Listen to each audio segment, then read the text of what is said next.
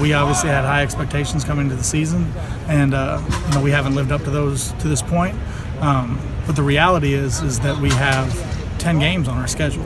So we're kind of at a crossroads on the defensive side, that we either get it fixed immediately and finish the season and still have the goals that we want to accomplish as a team intact, or we let this thing slowly disintegrate. And if I know the character of our players and our coaches and everybody that's involved in this organization, we're going to do everything in our power to respond the right way on Saturday and get this ship headed in the right direction.